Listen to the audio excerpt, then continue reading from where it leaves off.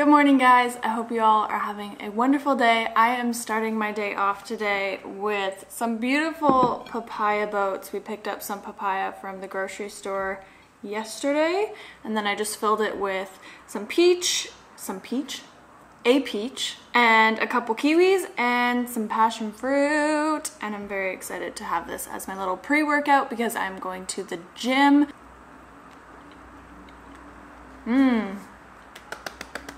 But today I thought I would do a video where I share with you guys everything that I eat today, and then at the end I break it down in terms of micro and macronutrients and also calories. I have been getting a lot of questions recently, talking a lot more about fitness on my channel. You guys are wondering if my diet is changed, how many calories I'm eating, if I'm trying to target certain macros. I will say though that I do not track my calories or my macros on a daily basis.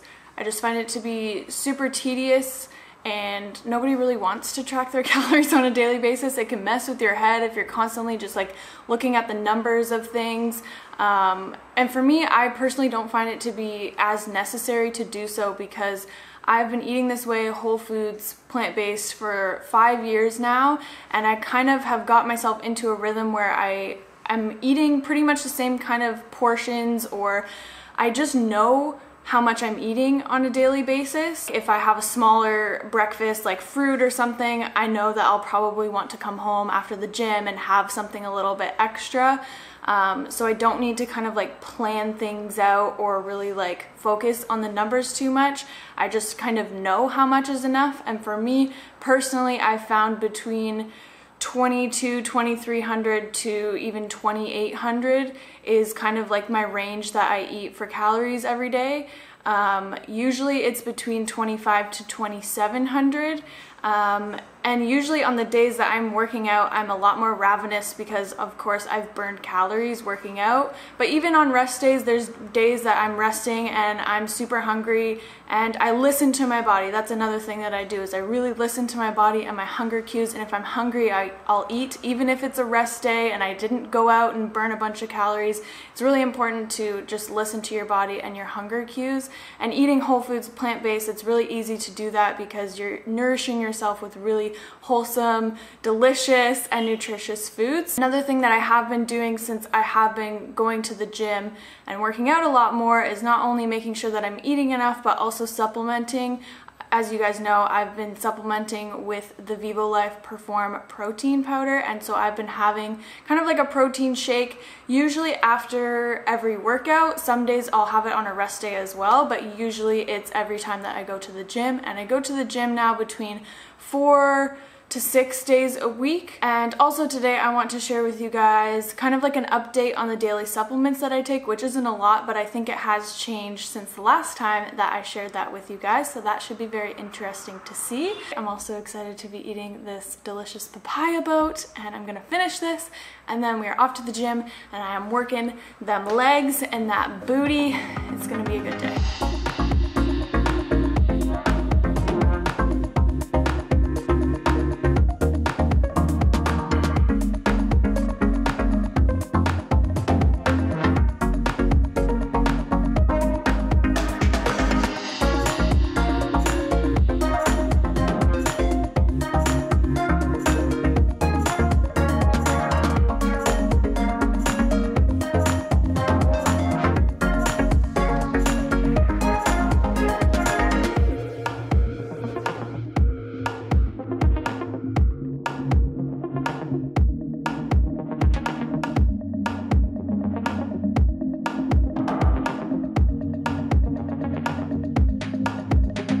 Alright guys, so that was a killer leg session. We are back home, as you can see, and I am going to make a smoothie bowl.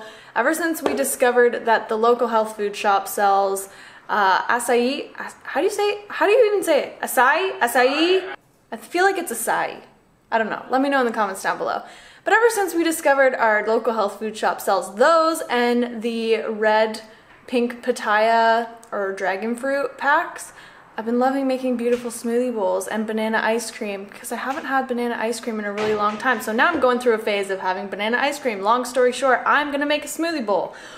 Also, people are asking which store it's Oh yeah, a lot of people were asking where we found them. So the local health food shop is called Wellness Warehouse. So if you are in the Cape Town area, we go to the big Wellness Warehouse. Some of the smaller ones might have them in the freezer section, but yeah, the big one definitely has it in the little vegan freezer section, which is really cool. So I'm gonna make an acai bowl right now.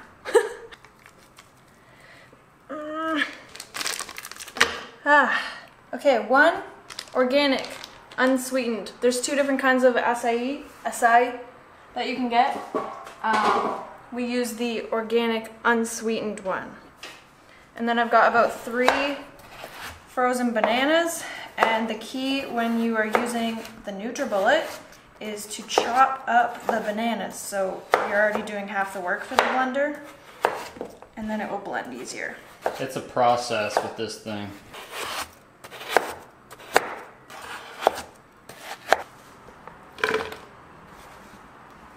You're packing it in there, Bubby.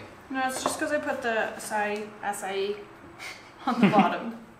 I don't want to say it wrong, so I just say it both ways.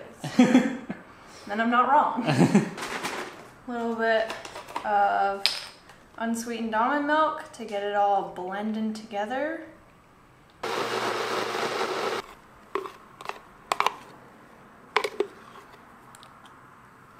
Oh, that looks amazing. Okay, how am I gonna decorate this to make it look pretty? The prettier the smoothie bowl, the better it tastes. That's the rule. And voila, a beautiful smoothie bowl. Smoothie bowl. Smoothie bowl. Smoothie bowl. Added some buckwheat groats, I think that's what you call them. Raspberries, blueberries, some coconut shreds, and a little bit more fresh banana. And I made it look pretty, but as I go along, I'm gonna add more berries and more coconut shreds because it just, you know, every bite needs a fresh berry. So you guys are probably like, Maddie, what the heck? You said that you have protein, a protein shake after your workout. Why didn't you add protein to your smoothie bowl?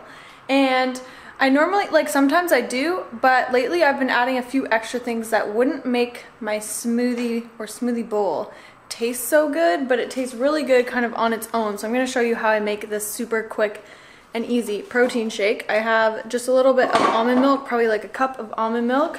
And then to that, I'm adding a scoop of vanilla perform protein, a bit of maca, probably like a teaspoon, and ashwagandha powder.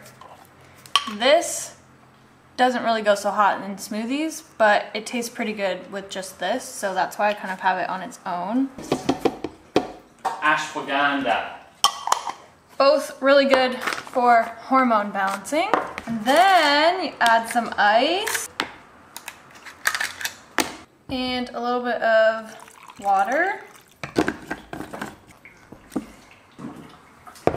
Mmm. And voila. It's like this, it's almost like a frappuccino kind of like texture because of the ice, and it's so good. So, post-workout, protein shake, acai bowl. I added some extra toppings, some extra berries and stuff on there. Delicious. Perfect for a super hot... Super hot what? I don't know. You're hot, baby. For a super hot gal. I was gonna say for a super hot day because it's hot outside, but then I was like, wait, super that's hot not... babe? No, day! Oh. Alright guys, so it's been a few hours. I had a shower and I got some editing done, and now I'm just making us some oats, of course. We always have oats. Always oats. I have just some water with some cinnamon boiling, and now I am adding in, we're just each gonna have half a cup of oats, so I'm adding in a cup of rolled oats. I got a lot of sun at the beach yesterday, so I am still a little kind of sunburnt. That's why I look really red. Well, actually not right now because the lighting's really bright, but when I'm like this, I look real red, so we're just gonna... I also absolutely love raisins in my oatmeal, so I'm gonna add in a couple little handfuls. Alright, so I've got my portion of oatmeal here, that one's Kyle's, and I've chopped up an apple, and I have some peanut butter. I've just been loving this combination of apples and peanut butter since we've bought them a few days ago. Big dollop of peanut butter. It's nice and cold from the fridge. and a little bit of pumpkin seeds, and voila. As most of you guys know, I have oatmeal pretty much every single day, and I love having it just because it makes me feel so satisfied. Oatmeal satisfies me for hours, and usually I have it in the morning or in the afternoons here because we have access to so much tropical fruit. I've been having a lot of fruit in the mornings, and like I did today, like having a little bit of fruit before my workout, then coming back and having some more fruit, and then I'll usually have like my oatmeal later on in the afternoon. But yeah, I always have a different combo of oatmeal. There's just so many different ways that you can make oatmeal. And I even have a cookbook full of different ways that you can make oatmeal. And it's linked in the description if you guys want to check it out. But, so good, so satisfying. And if you haven't put raisins in your oatmeal while it's cooking, you need to do that. That was what my grandma used to do when she used to make me like porridge or oatmeal. And I think that's why I love it so much, just because it reminds me of eating porridge at my grandma's. I'm gonna eat this. I have some more editing to do, and I will catch you guys at dinner. All right guys, a few hours later, yet again, I am in the kitchen and I'm making some dinner, and I'm very excited because my head is getting cut off. That's not why I'm excited, but we're having tacos. I hadn't found good corn tortillas here until yesterday, I think it was. And I was so excited because I've been craving tacos. So we're having tacos for dinner. I am making kind of like my own little taco meat. And I've cooked up some lentils in some vegetable broth, some brown lentils. And then I have some quinoa cooking on the stove, and I'm gonna kind of make it into like a little taco meat with a little bit of tomato puree and some spices. Kyle just got back from going to the gym for a second time today. Yes. You just did some boxing though, you weren't like lifting. Yeah, I just did boxing, and it was so busy. We haven't gone to the gym at this time of day, like later afternoon on a Monday, and it's literally 3 times busier. And we thought it was busy today. Yeah. I was like, okay. Anyways, I'm also gonna steam up some, let me take my tripod off. Some corn and some tender stem broccoli. I'm obsessed with this. It is so good. And I'm also gonna prepare some chopped greens and tomato and guacamole, because that, you know, that's the taco things that you need to make a taco. So that's what I'm making right now. All right, so I've got everything in this pan, the lentils, the quinoa, and I also sauteed up some onions and garlic.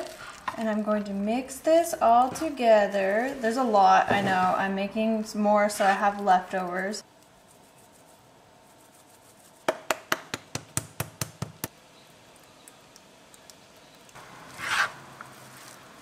All right, we've got the taco spread happening. Kyle is making his tacos right now. This is how our lentil quinoa meat turned out. It turned out so well.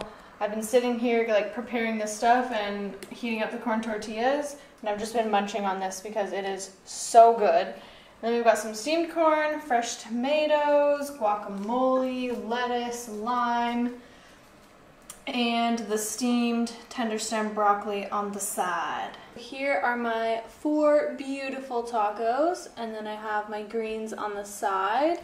And then here are my supplements that I am taking with my meal that I'm going to show you right now. So there are 2 supplements that I take, and I take them at mealtime or like after I have dinner usually.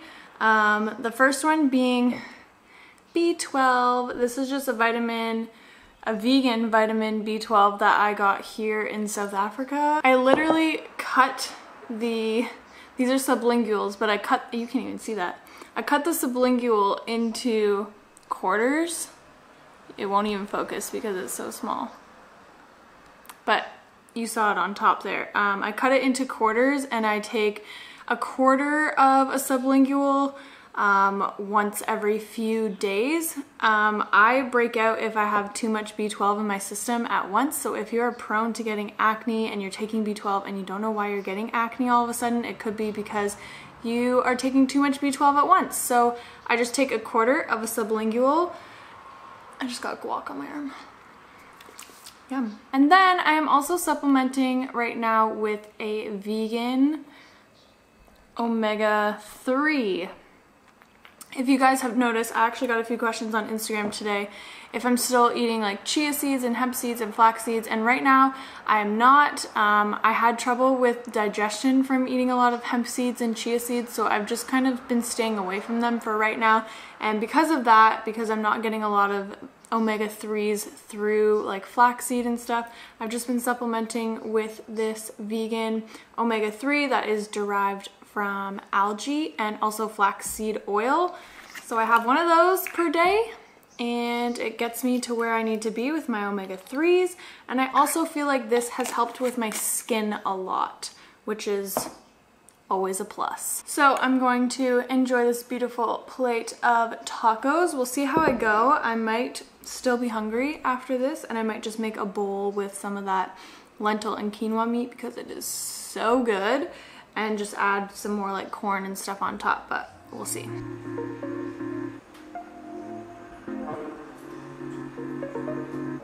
Alright guys, it is the next day, the next morning, and I am here to break down everything that I ate today. I have my laptop here, and we're just gonna go everything through chronometer.com. That is the website that I use to break everything down with. And I'll leave a link to that in the description. Okay, so as you can see here, I have inputted everything that I had yesterday, including the supplements, and also I added some water at the bottom. You can see like breakfast here, my protein shake here, smoothie bowl, oats, and then everything for dinner. And of course this isn't going to be 100% accurate, but it's going to give us a pretty good idea. So let's get right into it. So below here you will see calories consumed about 2,800. Pretty average for a day where I'm feeling quite hungry, especially after like a super heavy leg session at the gym. I guess this is my calories burned because I have inputted my activity level, my weight, and my height. I don't know why it says calorie surplus of 1,300. I guess because I didn't input my exercise, but anyways, I don't really look at that. You can see 64% carbohydrates, 22% fat, and 14% protein. So if you guys have been following me for a few years now, you would know that I ate pretty much like an 80-10-10 ratio, more or less, for the first few years that I've been vegan. And then this past year or so, I would say I've definitely increased more of my proteins and fats. So I'm eating more or less roughly a 60-20-20 ratio nowadays. So we scroll down here, and this is going to give you the breakdowns of all of the micronutrients. So vitamins, minerals, your carbohydrates, fats, and proteins. So as you can see, everything is pretty much in the greens here. The B12, that's why I only take about a quarter of the sublingual, like I said, because you know it's a lot of B12 to have in one day. The only things here would be 84% of B1, which is pretty good. When I look at things, I like to look at things as an overall picture. Some days I'm going to have more than 100% of vitamin B1. Some days I'm going to have a little bit less than 100%, and that's okay.